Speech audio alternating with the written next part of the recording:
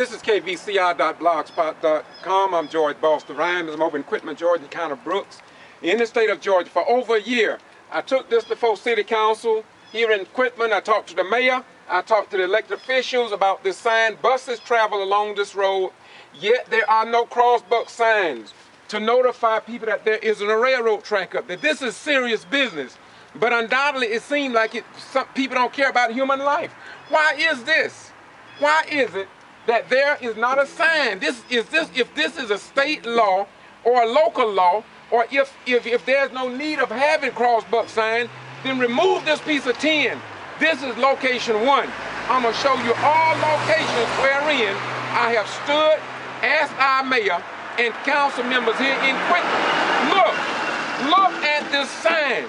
Now, when I brought this before the mayor and council here in Quitman, it seemed like to me they would have took immediate action, because I have pictures where buses come to this intersection. There is no guardrail, and they don't even have a sign here to show that there's a railroad track.